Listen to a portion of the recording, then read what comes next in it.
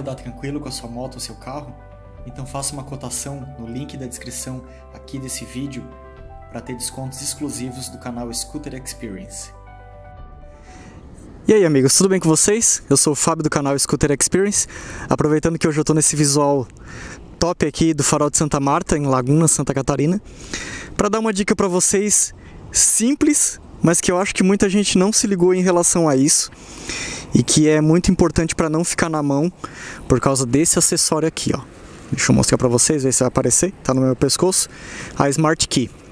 Vou falar para vocês, eu sou um cara relaxado, deixa eu abrir a viseira aqui que tá muito calor, é que tá ventando.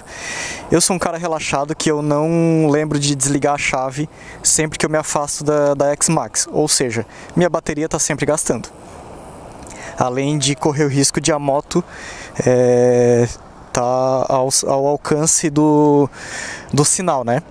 E aí com isso alguém pode saber ligar a moto e levar ela embora. Claro que não vai ter muita utilidade sem a chave, mas enfim, conseguem roubar a moto. Se eu tiver uma distância próxima, o sinal alcança. Só que à medida que o tempo vai passando, a bateria vai gastando. E o que eu decidi fazer? Eu não esperei ela acabar. Eu fui numa lojinha, comprei a bateria e já deixei aqui, ó. Tá aqui junto com o documento. Ó, ela é a 2032, então já comprei e já deixei aqui. Por quê? Porque eu não quero passar sufoco de uma hora chegar perto da moto. Por exemplo, a moto está em Floripa, está em algum lugar no aeroporto. Eu chegar próximo da moto e a moto simplesmente não ligar porque a bateria acabou. Isso se chama prevenção.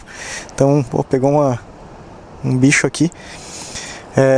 Então eu já decidi deixar ali.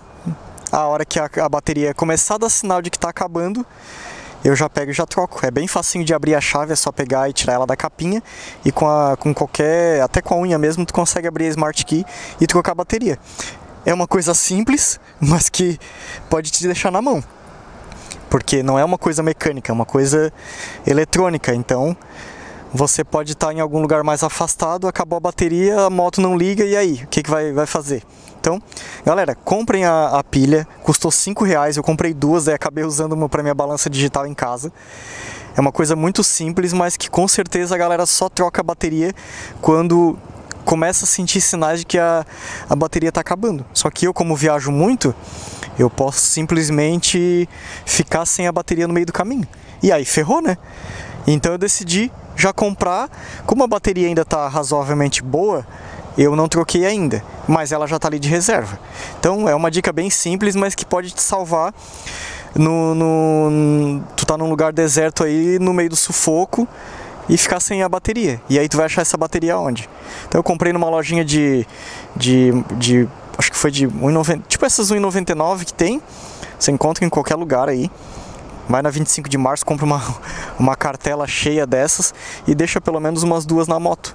Porque vai te prevenir de passar sufoco aí no caso de a Smart Key acabar a bateria. E não façam como eu. Sempre que saírem de perto da moto, desliguem a chave. Eu não faço isso por esquecimento. Por relaxamento também. Mais uma hora eu ia ficar na mão, por isso que eu decidi me prevenir. Então eu sou um cara que eu trabalho com segurança preventiva no avião, né? Tento dar um bom exemplo para vocês, andar sempre de luva, sempre equipado, capacete bom e tudo.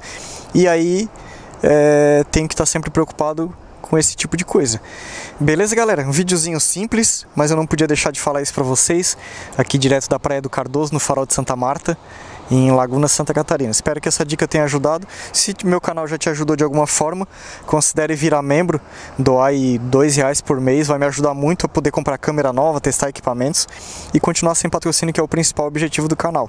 Dar minha dica para vocês, dar dicas para vocês de produtos, sem que eu receba dinheiro para falar bem de alguma coisa, né? Claro que dinheiro é sempre bem-vindo, mas eu prefiro receber dos meus inscritos do que de empresas. É isso aí, galera. Vou ficando por aqui. Um abraço a todos e até o próximo vídeo. Vai embora ainda, aguenta aí que eu tenho um recado para dar.